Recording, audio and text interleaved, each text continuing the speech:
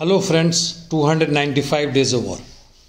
Starting today from Eastern Front, where the Russian forces are continuously carrying out assaults from northeast, that is Siversk, Soledar, coming to south, Bakhmutsky, Bakhmut as such, Kurdimovka, Minsk, Ugledar, and that also includes the Donetsk city.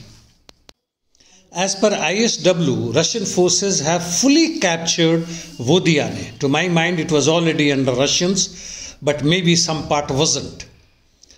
And PMC Wagner has attacked and probably taken over Korsunsky, southwest of Bakhmut, and this gives them access to road to Konstantinovka and Chasov Yar, and it's under control.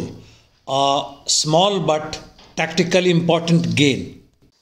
In North Ukraine, as per ISW, the Russians carried out heavy shelling and assaults on Kupiansk and Liman direction and counteroffensive in Swatovo-Kriminaya axis. The counteroffensive from both the sides are continuing in Kharkiv region as well as LPR region. ISW, though it hasn't said, but its map shows that in Liman, Kriminaya and Liman, Lysychansk, where the Russian forces had moved approximately 2 kilometers towards Liman and in other sectors as well, this particular area has swelled 2 to 4 kilometers on particular axis. You can have a look. That means the Russians have managed some territorial gains in Kriminaya, Liman, Lysychansk axis. In south, maximum positional battle is continuing, where we can say that the Russians are continuing their limited offensive and defensive operations, while Ukrainians are continuing their artillery attacks as deep as possible to degrade the Russian military and their supply lines. In the meantime, there is a report that government offices in Kiev has been hit by drones in 2 waves in which more than 100 drones participated.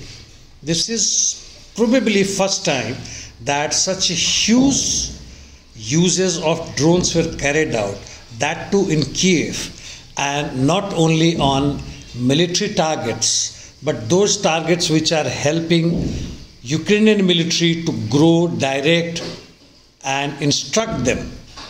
And probably the feeling that Russians are preparing their massive, large-scale offensive in the beginning of 2023, another 15 days to go, is likely to start in first week of January.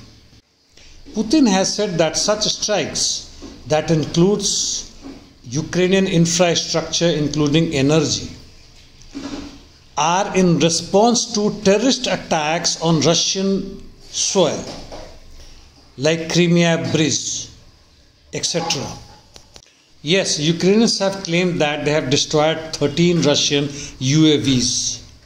In the meantime, there is a report by a representative of Ukrainian military that Russians have changed their tactics in Bakhmut and Avdiivka, where they hope that the bleeding Ukrainian defense and soldiers, they would reach a critical point and will go and get gaps and break through the Ukrainian defense.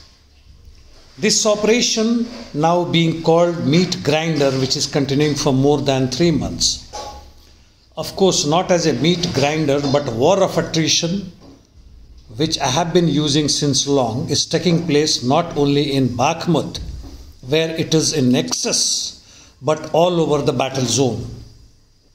A small news: attacks on journalists globally has increased 533 this year, increase of 13%, and killed increased by 18% up to 57.